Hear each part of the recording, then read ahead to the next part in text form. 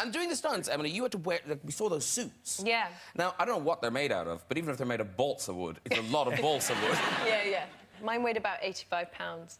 Wow. The first time I put it on, it was a very interesting day. You know, Tom, I think, was aware that it was my first fitting in the exosuit. You know, I know, I was there. I spent months prepping it and working. Knew that I'd be overwhelmed, I think. And he came over after I put the suit on, and I was trying to hold it together. And I'm not really like a crier, but he came up and he was like, "How you doing? You okay?" And I went, "Yeah, I'm good." And he went, "Are you sure? Because it's hard, right? It's like heavy." And I went, "Yeah, it's just like, it's just really heavy." It's like a lot heavier than I thought it was going to be.